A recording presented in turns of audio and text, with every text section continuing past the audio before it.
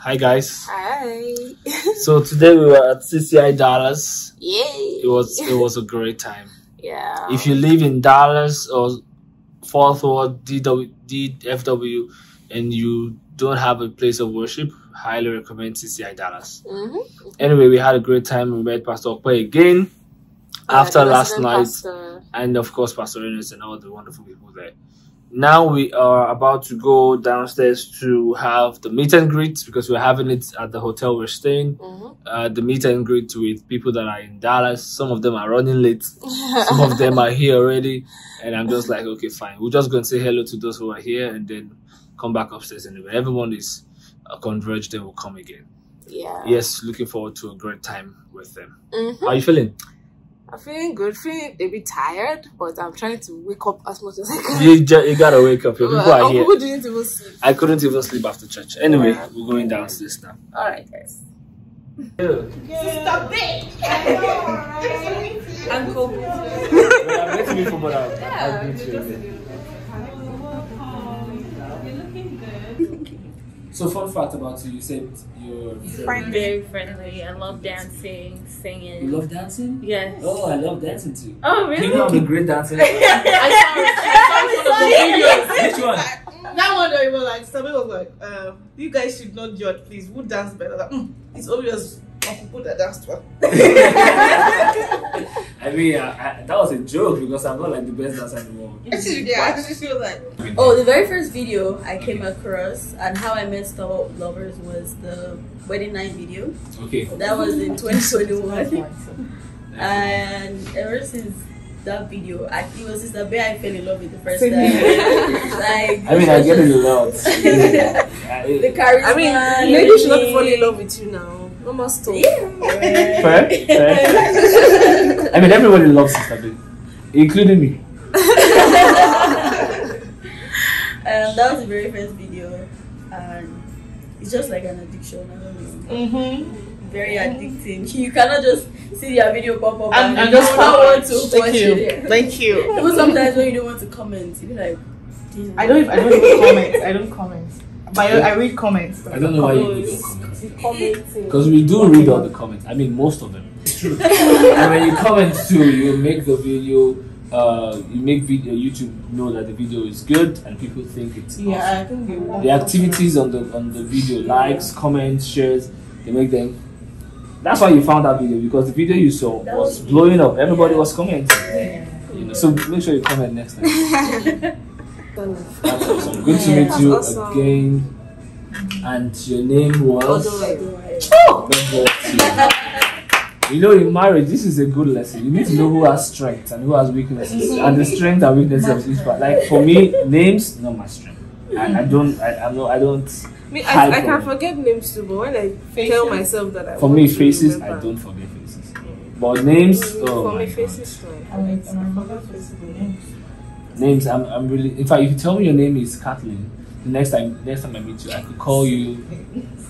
I'll just use C and say Caroline. It's not the first letter that I'll remember. Yeah. But when I call you your name over time, then I remember like Bemi, Eniola, Sepo, Eniola, Aduaya. Oh, somebody. You ready for dating though? Right now, I'm just working on myself. Maybe next year. But right now, you finished school, right? I'm still in school. When are you finished school? 2 years. 2 years. What's school? When you say school, no, you have different high school. No, not high She school. said So I said she's doing nursing. She's doing nursing. I'm just using this to gauge her age. I understand. I know. Don't worry, you don't need to say your age. I think I figured it out. I figured the range out. Can you say it? Let's see if you're gonna get it correct. Oh, exactly. Yeah. For her. Oh yeah. Yeah, for all of us. Well, she. Yeah. 21. You're close. 20? Yes. That's Okay. What about the one? And what about for Femisola? Yeah. What? Okay, okay, you know what? That's fine. That's fine. That's okay. That's fine. You came to US when? No, you have to do maths. It's 2021. Okay, Okay, and she's second out of 4 children. No, that's I shouldn't say that. Okay. I have enough information. Oh, don't try me. Let me do my maths. Okay. Yeah. 2021, Abby. Yes, sir. It means that you served, and then you I served. Your minimum 27. No, Close. but you're very close. Yeah. Very It's actually close. So I said minimum. So except you are lower. So give another number. Just like my own, like 20. Oops, he got it. yeah, I got it. Is that it? Yeah. Alright, what about? I'm always close, like 1 or 2. Yeah. Simple. Yeah. Okay. I don't think he's gonna get this. Don't try me. don't try my place. Okay, let's just say $10,000. So I want to talk about why you should marry. And I think this is very critical. Whether you're in a relationship or you are single, like my pastor would say, singlet. It's important to know that marriage is purpose. Marriage is God's tool. Marriage is critical to your life. And you must take it as sacred as it is. Alright? In this side of the world, so many people don't take marriage as serious as it should be taken. And that is why you see rates of divorce. It's like a contract. It's like I can walk into it and walk out. And that mentality is beginning to, circumvent the youth. If I ask Eniola now, the younger Eniola, who is younger? Yes. Anyway, we did one job guessing everybody's age. You missed that, sorry. So I can still guess your age. I'm good at that. I think I will follow my age. So, like I was saying, people of Eniola's age and all that, people are beginning to have that mentality. Like, oh, marriage, or let's just have fun. And you hear that a lot. I want you to know that marriage is sacred. And it is important who you marry.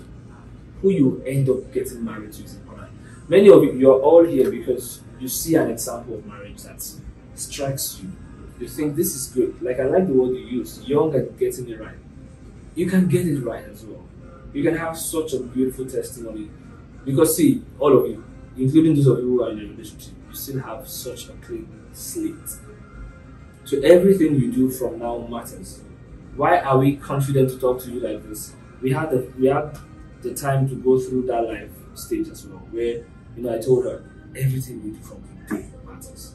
Everything matters. Before we got so popular and everybody's watching us, before we even started YouTube, I told her that the whole world is going to hear of our testimony and how we do this relationship matters a lot.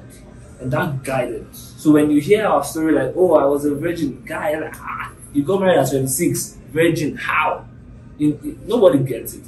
But I know that my life is an example. Right? So apart from that, I love the Lord. And He's in charge of my life. And that's the kind of person you want to marry. You want to marry someone that has the same value with you. Someone that's going to guide you, walk with you. When they see your weaknesses, they're like, come on, you can do better than this. Not someone who would exploit it. You know what I'm saying? Many people, they've gone into relationships. They never wanted to go, to the point of maybe premarital sex and all that. But they had a partner who was good, who was exploiting their weakness. So why is it important that you marry well? Number one, because your life's purpose is greatly tied to who you marry. Your life's purpose is greatly tied to who you marry. And I think you should know that as a foundation of your life. Because who you marry can make you or destroy you. Another reason is because God is counting on you. Say, God is counting on me. God is counting on me. Let me let you know something. God is such a great God, but He needs men. He needs you to be that example. Because God wants the whole earth to be saved. Are you getting what I'm saying? So He's counting on you to be that example. Number one, you are a believer, you are saved. That is powerful. That is awesome. Now, you do your part by not just preaching the gospel, but marrying a believer, marrying someone who is aligned with God, so that together as a family you can do God's will. Because I said marriage is what? purpose. And marriage is God's tool for the earth. When He gave Adam and Eve, is it Adam or Adam? Simple. Tell me. You're the one that with the best phonetics here so far. Adam or Adam? It's Adam. Adam. Hey. And when I said Adam, come to me now. Guy, you're in US. Okay, so when He gave Adam and Eve, the instruction to be fruitful, multiply, and subdue the earth, it's because He wanted that perfect, made in the image of God, Adam. Nigerians not left me. He wanted that perfect, made in the image of God, Adam, to multiply. Not the one that fell, but the one that was pristine. Because that's God's design. So now, Adam fell. Did I get it now or Adam again? Adam. Keep correcting Just me. anyone. Just yeah. So you know what? Fake me. Adam fell. But now Jesus came and gave us, life, and now we are reunited with God. And in our spirit, we are as pristine as Jesus is. You know that. Now, when you join yourself to the wrong person, that's his pollution. If God wants to dominate the earth, He's counting on you. And that is another reason why you must marry love. You cannot just marry. It is called she marry. Maybe not she marry. Maybe not she marry. Maybe not marry wrongly. So it's important. And lastly, why must you marry love? Because for you to experience true companionship, life is too long to live miserably. People are in marriages today and they are miserable. It is sad, and it doesn't have to be your portion. Are you getting what I'm saying? Life is too long. People say life is short, but trust me, most people live till they are like 60, 70. If they live a decent life, healthy and all these things like that. Maybe you get to up to 80 and all that. So imagine living the most part of your life with someone that makes your life miserable. Life is too long. It means you're going to be discerning in your choice. It means you're going to be critical, in how you make up that decision. Because people can deceive you, but they cannot deceive you for long. And guess what? You have the Holy Spirit. So nobody should be able to cheat you. Because you have the Spirit of God, you can discern. You can discern. So life is too long to live it miserably. That's a good reason why you must marry love. And I pray for you that God will help you. Amen. And that none of you will miss it. Those of you that are in relationships, God will preserve you. Those of you who are trusting God for your man, your woman, Lord will lead you to the right persons. In the name of Jesus. I'll let my wife talk for a bit on how then do you go about this? Okay, so there's no point saying why you should be in a right relationship, right marriage and stuff without actually telling you how to go about it. And I'll just try to be as general as possible. This is a topic that we can preach 1 hour on, maybe 1 hour 30 minutes on it. But just to make it very simple, to just make it as clear as possible. The first thing I'll say is choose with God at the center. So don't choose by yourself. Don't choose with your own mindset. Right now there is a series that we're doing in church actually that is about purpose, and purpose is defined by God. It is not many people would say, for your purpose, look within yourself. You can't tell a chair that look within yourself, what is your purpose? You would ask the manufacturer that, what is this chair for? So the purpose of a thing supersedes its existence, right? So, and that is God. God is the one that our purpose sits in. And how then do you know who you are to be with? Something as important as marriage, something as important as who you are going to live with. We've heard all the importance. It's a critical decision to make. It is God that is able to actually lead us in that decision. So, God knows what's best for us. He has our purpose in Himself, and that is why being in Him, we have the rare privilege of being able to hear from Him, and hear Him speak to us and give us instructions for our lives, and that we can follow you can get it right. Like, you can be led of God so accurately that every decision you're making, everywhere you're going, at every point of your life, you are actually doing the right thing. You are doing what God has said you should do. It is possible. We live. That's the kind of life we live. Even if we don't know what to do right now, we pray about it, watch it, look at it, open our spirits to let God speak to us, and we start to get that clarity. We start to hear, oh, this is where you should go. This is the instruction. Like now, we know what we are to be doing. We know exactly where we are to be. You understand? And that is the testimony of our lives, and that can be your life as well. So you need to choose your relationship, choose the person you're going to be with that sense of, okay, God is my director. God is the person that has my purpose in his hands, and he's the one who can tell me. So choose with God in the center. So something that is a bit more practical, don't put your emotions forward. So when you're picking someone, I know that there is this, oh, I like her, she's fine. Oh, that girl is fine. Oh, that guy is fine. Oh, he's just so fine. You know, and there is a place for having that attraction. There's a place for having that, I like this person, right? But then you need to be grounded enough in yourself that no matter what I feel, God must stimulate me. So it is very important to put your emotions last. Your emotions could come first in terms of attraction, but then you really want to pull it back and say, okay, what is God saying? Yeah. You know, what is God saying? Don't put your emotions first. Your emotions will cloud your judgment. There is almost nothing you can do about that. If your emotions are ahead of you, they're going to cloud your judgment, and when your judgment is clouded, you find yourself putting this person in your pocket that, God, please speak to me, but I actually like this person, but shall speak to me. You know, and that leads me to my last point, which is when you have that mindset, you find yourself not being able to sincerely raise your hand and just be like, God, your will be done in my life. You won't be able to just raise, you know, the way Abraham, guys, have you ever imagined what was going on in Abraham's head? Like, what could that man have been thinking? He was sure. See, guys, let me even just put it for you this way. He was very sure that God gave him Isaac. It wasn't a debate.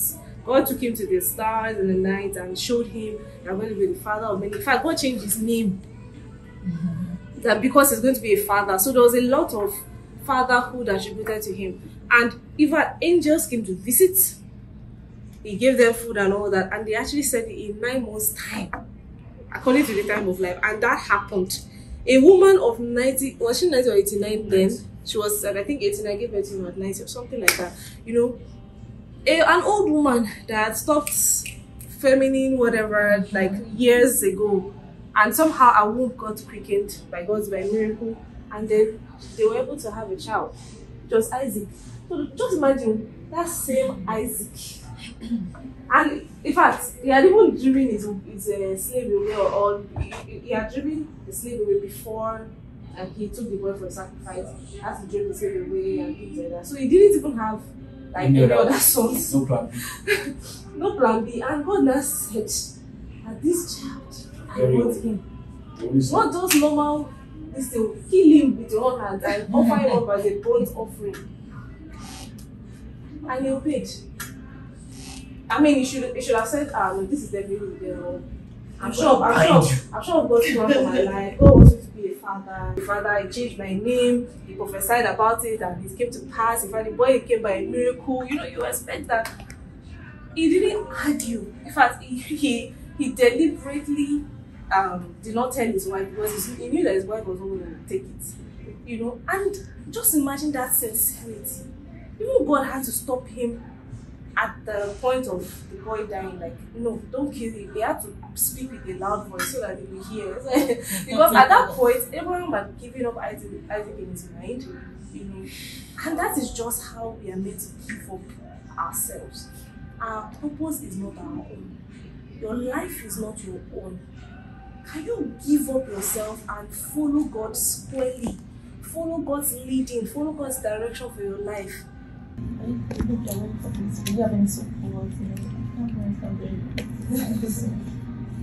Yeah. So definitely I had those positions like, okay, like my parents did not initially think I was ready. Like they were not ready for me. Pretty much. Like I mean, I started my relationship when I was 19, 18. I was almost 19. So and yeah, I mean, I understood that they did not think I was ready as well. But I mean, over time, I just proved to them. Like I just stayed consistent with my choice. I stayed consistent. By the time we had been in a relationship for 1 year, 2 years, it was clear to them, and I was getting better. I was making proper decisions. It was clear, you know, when you are in that kind of fix where your parents are not sure of the decisions, you would have to be the one to calm them down by actually making the right decisions, by actually being a good child.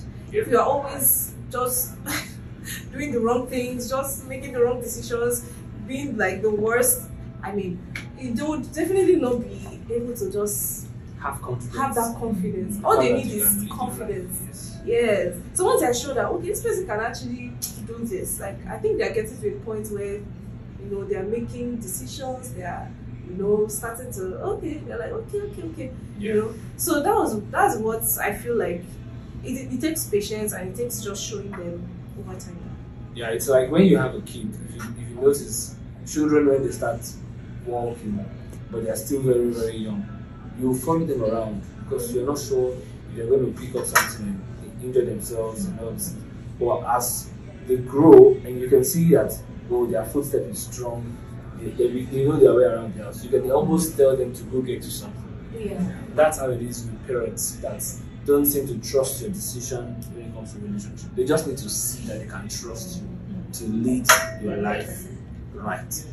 That's the main thing. You can show them the pattern that, okay, I'm a believer, I'm mature, and I'm making mature decisions. You're not the one that they are pulling out of wrong places all the time. They are always rescuing your life. They wouldn't feel like you are ready. You know, so it's a very important thing. And you start from now when you are single. What are they seeing in your life? What decisions are you making? How responsible are you? Can your parents look at you and feel like, yes, when I told my mom or my dad, this is the person I want to marry, there was no argument. There was no single argument. Because I had made several decisions in my life that were, you know, sensible. You know, that showed that this boy knows what he's doing. Do you get what I'm saying? And that is it. For her, they didn't see her growth, you know, because she was always in school, and that was where she was growing in the Lord, and that was when I met her. So her parents didn't even see that. All they saw was that my little baby, you know. So it took a little, you know, it took some months thereabout to just say that, oh wow, this girl is actually serious. She's actually serious, you know. And also myself, you know. And I would never like bring issues to them like as if we are fighting. Yes, like, there was no fight. No need to be afraid of your daughter if her heart is going to be shattered. Yeah. Because you can see that she's being nurtured. She's getting better and better, you know. Yeah. That's for the guys. Yeah. Anyway, that's a good one. That's a good question. Alright, you came with a question, right? Yeah. Let us start with your question. My question is actually related to what she said, and you've kind of touched on it a little bit, but this is not about you showing your parents. Sometimes what they want is what they want. It's not about you. There isn't any convincing. It is what they want that they want. So how do you go about parents that are extremely strict in the choices they make for their children? You are growing. You're doing all the things I mentioned before. They know they can trust your decision. It's just they are just very highly opinionated, right? You need to now look for how to convince them. The easy way out is that, number one, you pray. The Bible says that the heart of kings is in the hands of the Lord, and God can direct the heart of men. They can wake up in a dream and just say, you know what, just do what you want to do. If God really steps in. And that's why you must partner with God in your choice in the first place. So there is prayer, but let's go into a little more practical. You know, see, let your mother know, okay, this will happen to you, so that you don't have stress. But just in case it happens to you or someone that is close to you, you need to let your parents know that, number one, it is my life. In that marriage, you're not going to be there with me. And if I choose that this is the person I want to be with, there are reasons for it. let me educate you on how great this guy is in my life and how I came about this decision. And you find a good time when they are receptive, because they are not all the time, don't talk to me, don't talk to me. Let them know that, see, I'm not just in love with this guy. I also believe that he is the kind of spiritual leader that I need in my life. And all those things like that. That's one. Let them understand that they think that men are out there, but they aren't. Alright? They aren't. So, it's easy for her to say, oh, really, Hausa? Okay, let me not speak Yoruba. You didn't see Igbo. You didn't see. If you have brought Hausa, she will have said the same thing. Trust me. Trust me. She will say, you don't see Yoruba. Yes. Okay. In fact, if you brought someone that is any tribe that is not Yoruba, she might tell you, you did not see Ijebu. You did not see. They will always have preferences. So you need to let them understand that. Yes, men are asking you out, but they are not good men. Mommy, do you want me to be married to someone that will beat me? Do you want me to be married to someone that wouldn't adore me? I've said that to my mom.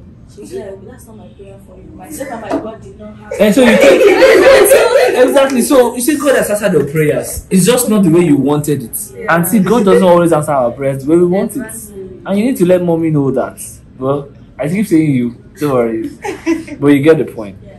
She needs to understand that, see, you're in US. There are a lot of riffraffs here. And when you manage to get that person that's not perfect still, but ticks all the good boxes, I beg, don't let me let this one go because of your preference. You're not going to live in the house with me. You're not going to be married to this man. It is me that will be married to this man. And see, let me tell you something. That's why you're an adult. They must respect your decision as an adult. And that is why, if all fails, you will use the adult card. Yes, that's the last resort. Because parents don't really like their children adulting often. It's very discomforting. Right? But you're going to need to use the adult card. Number one, first, not be under their responsibility. So if they're not feeding you, they're not paying your rent, they're literally not in charge of your life anymore, you can tell them, Mommy, I've made my decisions, deal with it. Alright? I mean, in the most nicest way, not the way of it. Don't tell your I wanted to say that.